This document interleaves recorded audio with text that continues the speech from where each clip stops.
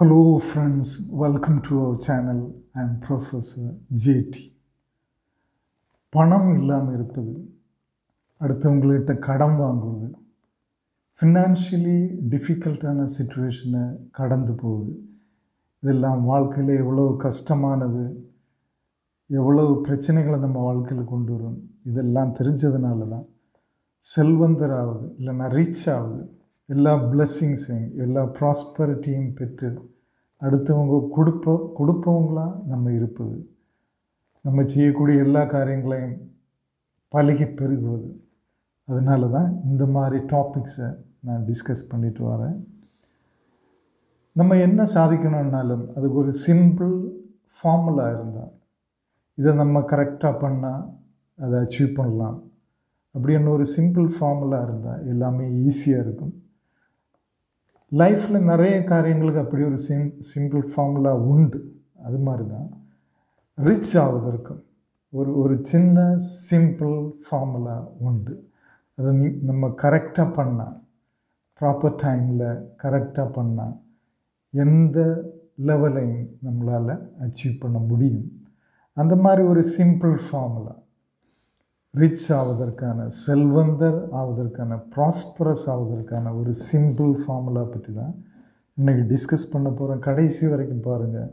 இது ஒரு life changing எக்ஸ்பீரியன்ஸாக உங்கள் வாழ்க்கையில் இருக்கும். வீடியோக்குள்ளால் போகிறதுக்கு முன்னால் இந்த வீடியோஸ், இந்த சேனல் உங்களுக்கு யூஸ்ஃபுல்லாக இருந்தால் லைக் பண்ணுங்கள், ஷேர் பண்ணுங்கள். நீங்கள் சப்ஸ்கிரைப் பண்ணலைன்னா சப்ஸ்கிரைப் பண்ணுங்கள். உங்கள் கருத்துக்களை கண்டிப்பாக கமெண்ட்ஸில் பதிவிடுங்க. அந்த ஃபார்முலா இதுதான், MISI, இல்லைன்னா மிசி அப்படின்னு சொல்லலாம். MISI. இப்போ ஒவ்வொன்றா பார்ப்போம். எம்னா என்ன? அதாவது செல்வந்தர் ஆவதற்கு, ரிச் ஆவதற்குள்ள ஃபர்ஸ்ட் ஸ்டெப், இந்த ஃபார்முலாவோட முதல் படி எம், அதாவது மைண்ட் செட். மைண்ட் செட் கரெக்டாக இல்லைன்னா என்ன முயற்சி பண்ணாலும் என்ன பண்ணாலும் அதை நம்ம அடைய முடியாது. அதாவது நம்ம ஒரு வெல்தி மைண்ட் செட்டை பெற்றிருக்க வேண்டும். நம்மளோட நெகட்டிவ் மைண்ட் செட்டை மாற்றி, அதாவது புவராக இருப்பது தான் நல்லது, இல்லைன்னா பாவப்பட்ட மக்கள் தான் நல்லவங்க, ரிச் பீப்புள் மோசமானவங்க, ரிச் ஆகுது பண ஆசை இருப்பது, இல்லைன்னா செல்வம் கொண்டிருப்பது ரொம்ப மோசமான ஒரு காரியம். அது நம்மளை ஹெவனுக்கு கொண்டு போகாது. அந்த மாதிரி நெகட்டிவ் மென்டாலிட்டி, இல்லைன்னா ஒரு புவர் மைண்ட் செட், அதை மாற்றி செல்வந்தராக இருப்பது, அது ஒரு காட்ஸ் பிளெஸ்ஸிங். அது எல்லாருக்கும் கிடைக்காது. அது ரொம்ப மகிழ்ச்சியை தரும், நிறைய நன்மைகளை நமக்கு கொண்டு வரும். அதனால் நிறைய அடுத்த மக்களுக்கும் இந்த உலகத்துக்கும் நம்மளால் நிறைய நன்மைகளை கொடுக்க முடியும். அது நம்ம லைஃப்பில் நிறைய வேல்யூவை ஆட் பண்ணணும். அந்த மாதிரி செல்வம் அடைவதற்கான நன்மைகளை, செல்வந்தராக இருப்பது மிகவும் சிறந்தது. அந்த மாதிரி ஒரு வெல்தி மைண்ட் செட்டை நீங்கள் கொண்டு வரணும். இந்த புவர் மைண்ட் செட்டை மாற்றி வெல்தி மைண்ட் செட்டு கொண்டு வரலன்னா அங்கேயே அடிபட்டு போவோம். அப்படிப்பட்ட ஆட்கள் செல்வந்தர் ஆக முடியாது, ரிச் ஆக முடியாது. ஸோ நம்பர் 1, அந்த ஃபார்முலாவோட first pillar wealthy mind set. Number 2 M, அடுத்தது ஐ, அதாவது இன்கம். நீங்கள் ரிச் ஆகணும்னா அதோட ஃபர்ஸ்ட் ஸ்டெப், முதல் அடி, இந்த வெல்தி மைண்ட் செட்டை பெற்ற பிறகு நீங்கள் எடுத்து வைக்க வேண்டிய முதல் அடி என்னென்னா அதுதான் இன்கம். இன்கம் தான் அந்த ஃபர்ஸ்ட் ஸ்டெப். இன்கம் ஜெனரேட் பண்ணாதான் மீதி உள்ள காரியங்களை நம்ம யோசிக்க முடியும். அதனால் உங்களுக்கு ஒரு இன்கம் இருக்குது, ஃபார் எக்ஸாம்பிள் ஒரு சேலரி இருக்குன்னா அந்த இன்கம்மை பெருக்குவது, அதுதான் ஃபஸ்ட் நம்ம செய்ய வேண்டியது. இன்கம்மை, வருமானத்தை பெருக்குவது. அதுக்கு என்ன பண்ணணும்?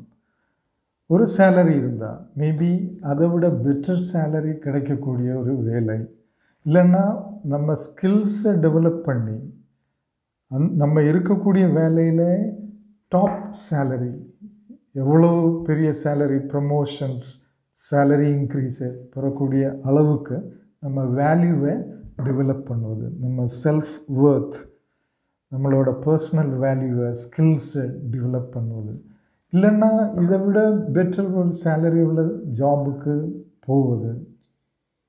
அது ஒன்றுமே நடக்கலை அப்படின்னா ஏதோ ஒரு ஃபிக்ஸட் சேலரி தான் வந்துட்டுருக்கு, வேறு சான்சஸ் கிடையாது அப்படின்னா எப்படி இருந்தாலும் நீங்கள் ஸ்கில்ஸை டெவலப் பண்ணி சேலரி ஹையர் சேலரிக்கு ட்ரை பண்ணணும். சைமல்டேனியஸ்லி அடிஷ்னல் இன்கம் வரக்கூடிய காரியங்களையும் பண்ணலாம். என்ன பண்ணலாம்? ஒரு சைட் பிஸ்னஸ் பண்ணலாம். உங்கள்கிட்ட யூஸ் ஆகாமல் இருக்கக்கூடிய, இல்லைன்னா யூஸ் பயன்படுத்தப்படாமல் இருக்கக்கூடிய ரிசோர்ஸஸை மானிட்டைஸ் பண்ணலாம். ஃபார் எக்ஸாம்பிள், உங்கள்கிட்ட ஒரு வீடு இருக்குது, பழைய வீடு இருக்குது, அதை கொஞ்சம் நீங்கள் சின்ன மெயின்டெனன்ஸ் பண்ணி வாடகைக்கு விடலாம், ரெண்ட் கிடைக்கும். உங்கள் வீட்டோட அப்பர் போர்ஷனை, மாடியை நீங்கள் ரெண்ட்டுக்கு விடலாம். இல்லைன்னா உங்களுக்கு யூஸ் பண்ணாமல் இருக்கக்கூடிய ஒரு லேண்டை கூட நீங்கள் அக்ரிகல்ச்சர் பாட்டத்துக்கு கொடுக்கலாம். இல்லைன்னா நீங்கள் அதை ஒரு பிஸ்னஸுக்காக நீங்கள் ரெண்ட்டுக்கு கொடுக்கலாம்.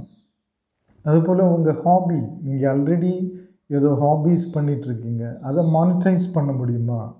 அந்த ஹாபியை, ஃபார் எக்ஸாம்பிள் உங்களுக்கு கிட்டார் தெரியும், கிட்டார் ப்ளே பண்ணுவீங்க, கிட்டார் கிளாஸ் எடுக்கலாமா? அதில் உங்களுக்கு அடிஷ்னல் இன்கம் கிடைக்குமா? நீங்கள் ஊறுகாய் தயாரிப்பீங்க, அதை கொஞ்சம் கூட தயாரித்து அதை விற்கலாமா? அதில் ஒரு அடிஷ்னல் இன்கம் கிடைக்க முடியுமா? அந்த மாதிரி உங்கள் டேலண்ட்ஸ், உங்கள் ரிசோர்ஸஸ், அன்யூஸ்டாக இருக்கக்கூடிய ரிசோர்ஸஸ், உங்கள் ஹாபீஸ், இதையெல்லாம் எப்படி மானிட்டைஸ் பண்ணுவது? அதுக்கு எக்ஸ்ட்ரா எஃபர்ட் இருக்காது, எக்ஸ்ட்ரா இன்வெஸ்ட்மெண்ட் கிடையாது. அதுதான் உங்கள் இன்கத்தை பெருக்குவது. Multiple channels of income.